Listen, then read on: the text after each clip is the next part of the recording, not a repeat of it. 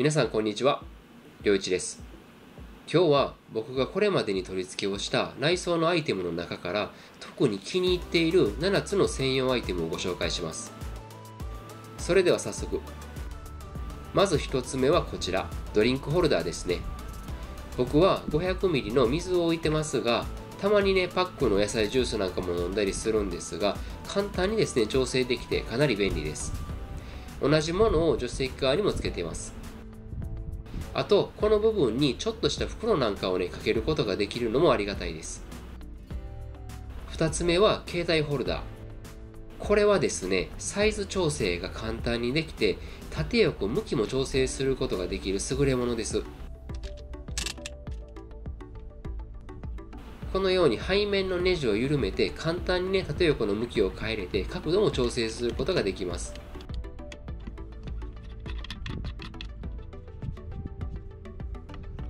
休憩しながら動画もね、楽に見ることができます。充電のコードは下から出せるので全く不具合もないです。ちなみに僕は iPhone の12 Pro Max です。3つ目はドアポケットです。ちょっとした小物を入れるのにもすごく重宝しますし、なんといってもこの質感ですね。そこにはクッション材もついています。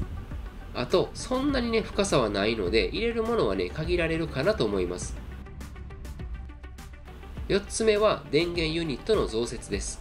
USB ポートが2口増えて、ソケットも2口に増えます。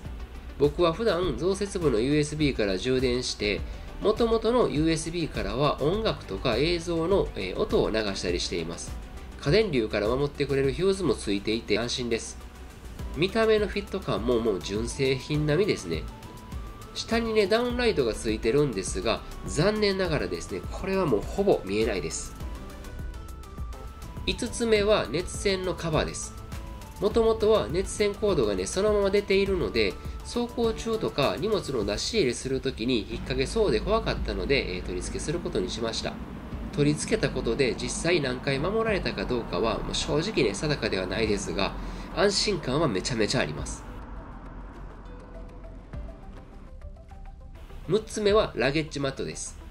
これも専用に作られているので、フラットにした状態でぴったりとフィットします。僕は後部席をフラットにしているので、かなりありがたいです。1枚ものなので、隙間にね、ゴミが溜まるといったこともないですし、素材のゴムもね、しっかりとしていて、滑らないですし、めちゃめちゃ柔らかいです。使わないときは、そのまま丸めて、ラゲッジボックスの中に収納することもできます。7つ目は、アームレストです。全席の間にあるドリンクホルダーと小物入れのこの3箇所にですね、差し込んで固定するので、しっかりとはしています。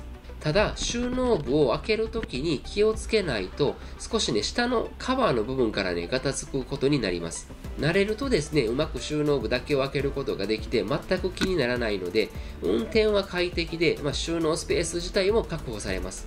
あと、後ろにね、専用のロゴがあるのも可愛いのでグッドです。ということで、以上僕がこれまでに取り付けたおすすめの専用アイテムのご紹介でした。少しでも参考になれば嬉しいです。